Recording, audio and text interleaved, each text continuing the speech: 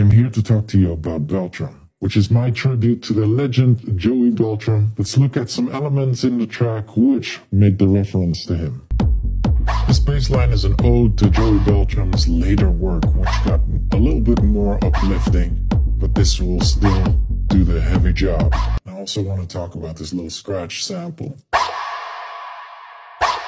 Originally, there's a lot of reverb on it, but I cut it off right before the first kick comes in again. And the wah-wah sound,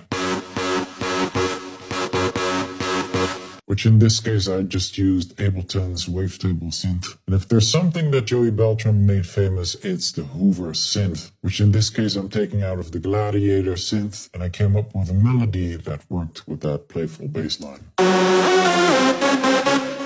There you have it, Dark Chanell, Beltram, what the track makes, what the track is.